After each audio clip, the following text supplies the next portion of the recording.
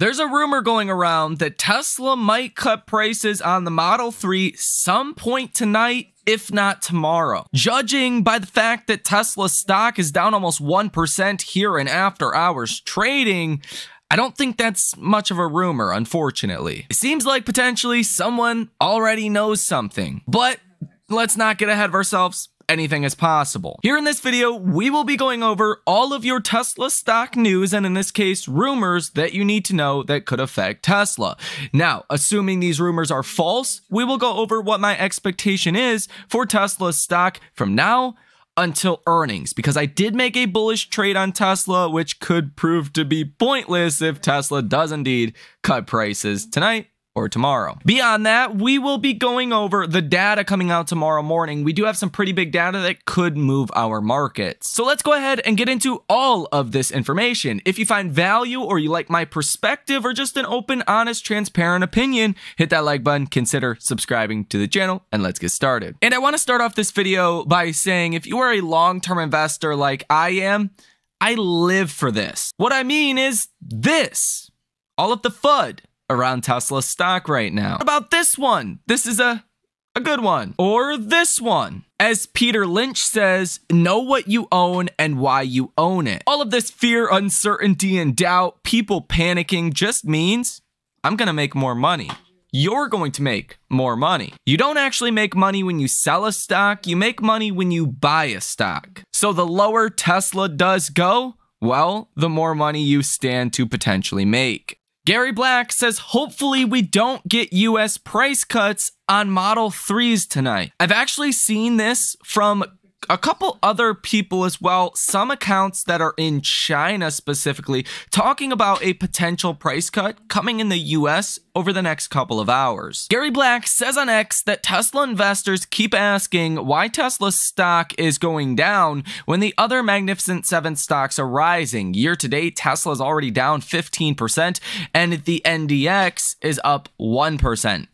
And that's because Tesla keeps cutting prices. Wall Street doesn't buy the argument that cutting prices causes volumes to increase, given the experience of 2022 and 2023, and keeps reducing their 2024 and 2025 earnings estimates. And then he says, hopefully we don't get US price cuts on the Model 3 tonight. Since the beginning of 2024, I've reduced my Tesla 2024 EPS from $4.20 to $3.75. That is a reduction of about 11%. EPS estimates drive stock prices, and price cuts cause analysts to cut earnings estimates. Now, personally, we can only assume that cutting prices hurts margins. This last price cut in Europe, it's going to affect margins. On some of your Model Y variants, that was a price cut of $4,000 to $5,500. That's going to hurt margins to some degree. Now, Europe, it's the third most important market to Tesla. They do sell around 100,000 vehicles in Europe every quarter. So it is a sizable amount, but the US or China, if we get price cuts there in large amounts, that's going to be much worse for EPS estimates. I am under the assumption, though, that Tesla is not just letting margins crumble at this point. I'm sure there were other things that helped to offset the price reductions. I mean, just look for an example. The price of lithium has been falling precipitously.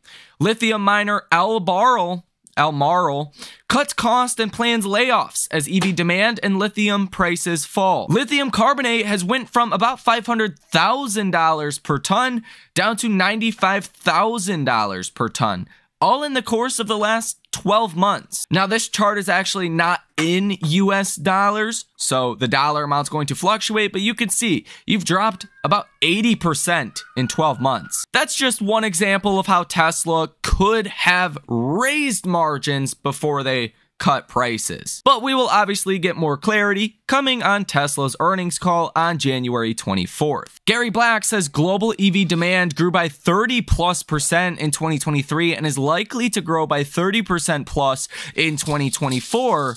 What EV slowdown? I think when analysts come to this realization as well, there will be brighter days ahead for Tesla. There's a lot of uncertainties for 2024, one of which is the vehicle market.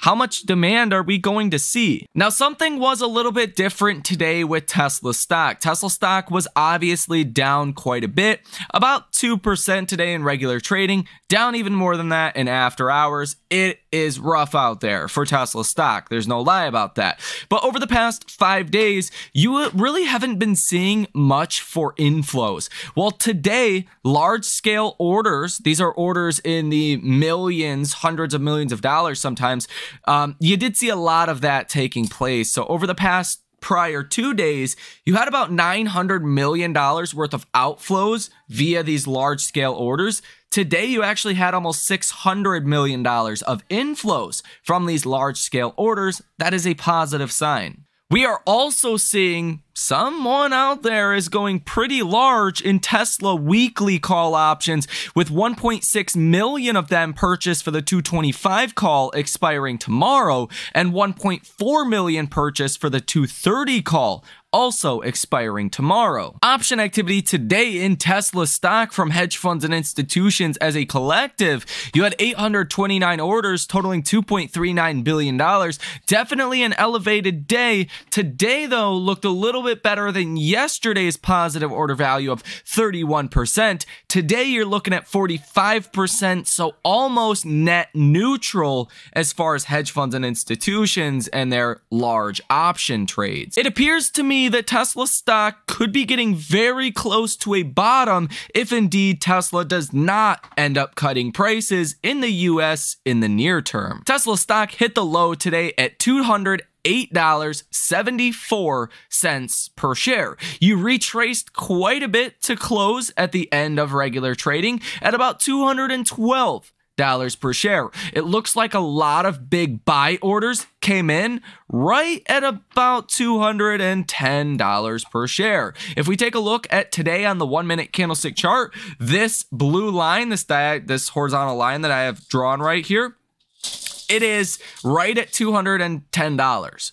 So you actually found a lot of support here many times throughout the day.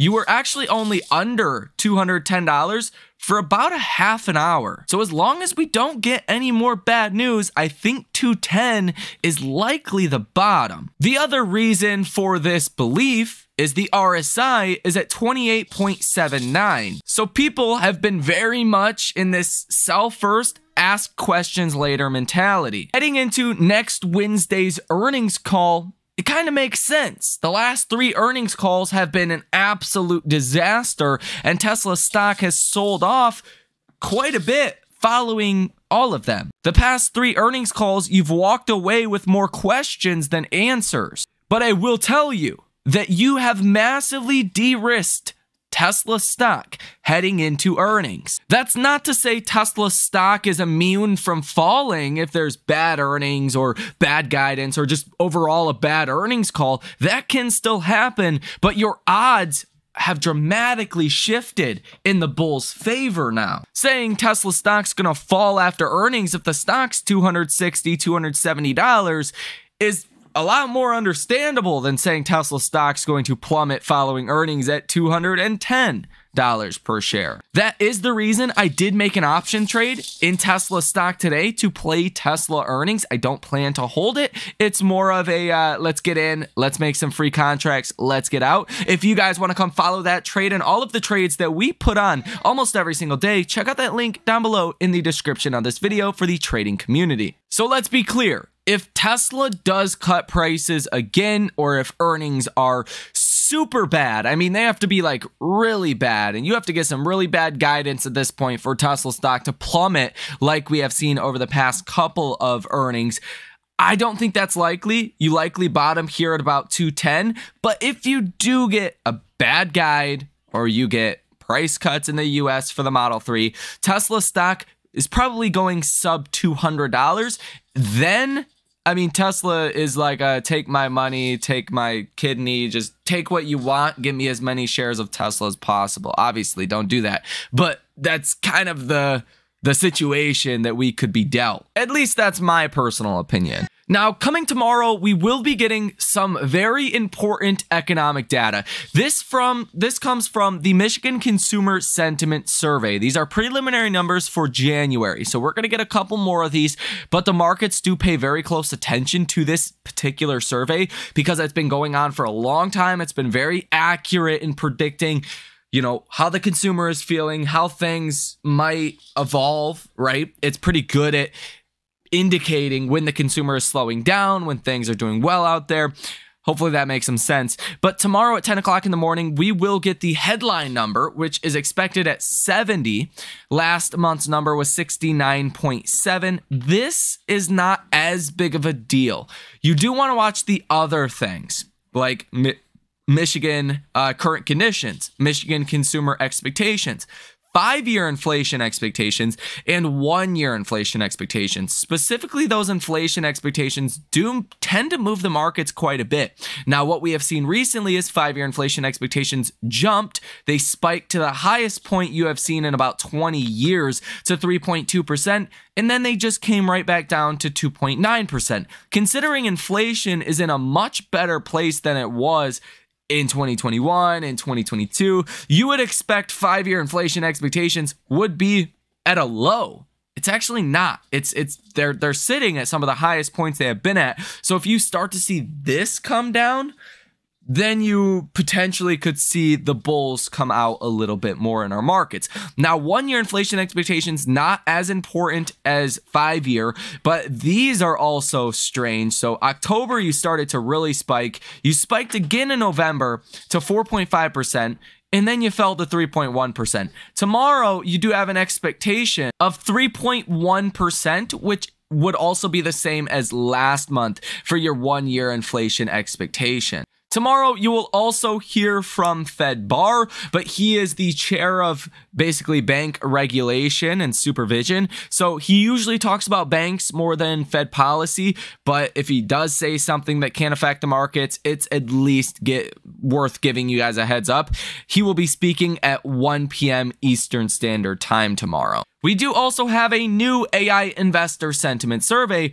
This is fascinating. So the bulls are still in control. 40.4% of investors are bullish.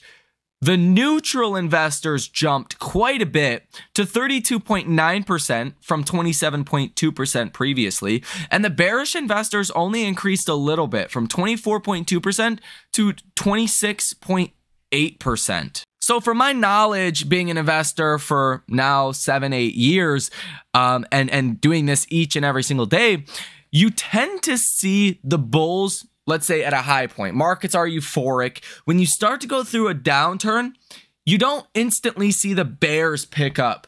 It typically goes to neutral. You'll see neutral investors pick up, and then you'll see the bears pick up. Once you start to see the bears picking up, that's when you're in some real downside, and that's when we can say we're closer to a bottoming. You might say, what are you talking about? A bottoming? Well, your average stock has been falling quite a bit since the start of 2024. The SPY or the triple Qs are still trading at nearly all-time highs because they are market weighted to the Magnificent Seven, but really under the surface does not look good at all. As I reported earlier, the percentage of stocks above their 50-day moving average is currently at about 58%, which is a far cry from where you were at about 90% starting off 2024. Now, if you're in Tesla stock, you're gonna know exactly what I mean. Stocks have not been doing so great. We do have some good news to report. Japan's core CPI in December shows slowest year-on-year growth since June of 2022, according to the government. That is because Japan is the single largest owner of US treasuries, owning about $1.1 trillion worth of US bonds. Japan has not raised rates in over 16 years, so a lot of Japanese yen goes into the treasury market. The last thing we need right now is Japan to start selling US treasuries and buying their own back, because that would put a lot of pressure on what you could see here, TLT. And if TLT falls, that means 10-year, 20-year, 30-year treasuries, their yields will go higher. Tesla China analyst says that he is anticipating strong sales data ahead for the upcoming 2 Tuesdays. That's when we will get the weekly vehicle insurance registrations out of China. Those weekly insurance registration numbers have actually been pretty big catalysts to send Tesla stock higher. Indeed, Tesla stock out of 14 trading days has only been green 2 of them, and one of them was because of last week's vehicle insurance registration numbers. Let me know what you think about all of this information down below in the comment section. Hit the like button as well as subscribe to the channel if you made it to the end of this video. If you want to take it a step further and come trade with us live in real time, every time I make trades, I send out notifications. You can come talk with me, talk with other like-minded investors and or traders, and hopefully let that service be of a benefit to you. Check that out. Link down below in the description of this video. My name is Michael Tyler. Enjoy the rest of your day, and you guessed it, I'll see you in the next one.